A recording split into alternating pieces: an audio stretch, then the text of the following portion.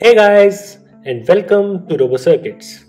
This is your host Prashant Sharma, and you may have seen one of my previous videos where I make a battery powered temperature humidity sensor with an ESP32. And the battery we used there was a 3.7 volts 500 milliamp hour lithium ion battery. Then I realized I don't have anything to charge that battery. So I decided to make a battery charging circuit for that module. When I was searching for a lithium ion battery charging ICs, I came across this IP2312 IC and I am really fascinated with it. And also, one of the requirements for that battery charging circuit was it should have a Type-C connector. Protection features are the most essential part while working with a lithium ion battery, because higher voltages can damage the chemical process in the battery, which may cause the lifetime damage for the cell. Here are some features of this IC. You can pause the video and read them. Now let's create a PCB design using Altium Designer for this circuit. The circuits, Gerber files, BOM files and much more are uploaded on Altium 365. Which is also the sponsor of this video. Altium 365 lets you engage with your team on electronics projects. You can share designs, get reviews, and work efficiently while designing any electronic circuits, printed circuit boards, or doing circuit simulations, and much more. If you go to my website, I have given a link to the Altium 365 where I have uploaded all the project files. Now I think it's time to order those PCBs. First of all, we will go to seedstudios.com, then we will go to services, PCB code. Let's wait for the website to open. Yes, and here we have to add our Gerber files. So you just click on add Gerber files, select where your Gerber files are and upload them.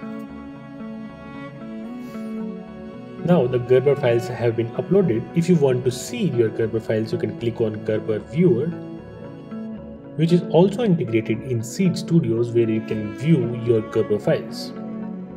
So this is how the PCB is going to look. You can check the top as well as the bottom like this. And let's go back to the screen. Here we have base material options, which is FR4, and we can also go for aluminium and flexible PCBs as well.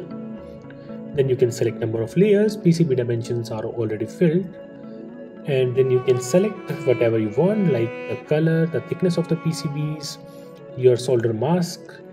Seed Studios also gives PCB assembly as well as SMT stencil options. Right now we only have to order the PCBs. You can see the production time is only 3 to 4 days and it is as cheap as $4.9. Now you can click on add to cart. Now we just have to click on checkout securely. Then we have to fill out our address, make the payment, and that's it. It's that easy to order PCBs on Seed Studios. In just a few days we will get our PCBs. Let's wait for a few days and we will check how the PCB looks. And finally, I got the PCBs from Seed Studios. I must say, the quality of the PCB is perfect. The color which I chose is perfect as well. Now, the only task left is we have to place the components on the PCBs. And as you can see, most of the components are SMT. So first of all, we have to apply some solder paste. Then we will place the components, and using a heat gun, we will heat the PCBs and our components will be soldered. That's it. And I must say the quality is really good. And I would like to thank Seed Studios for sponsoring these PCBs for this project video. So let's assemble the PCB. The PCB is completely assembled. As you can see, here we have the IC, and then on both sides we have two LEDs, and we have capacitors, resistance, and some other components. As you can see right here in this part, I have soldered two resistors in series because I don't have the one which was placed here. Now we can plug this thing with a Type-C data cable and our battery terminals on this side, then we can charge it. So in a recent video I uploaded a project with this thing. This is a wireless temperature and humidity sensor with an ESP32, and this one is a battery power sensor, and the battery I soldered here was this, and I forgot to charge it. And right now let me show you how much voltage is it.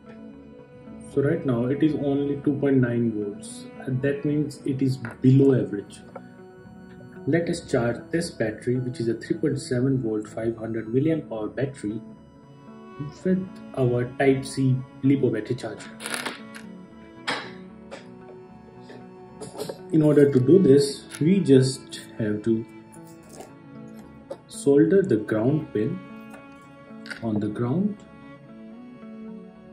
like this, and then the V-bat or the plus to the V-bat. And now we just have to take a Type-C cable and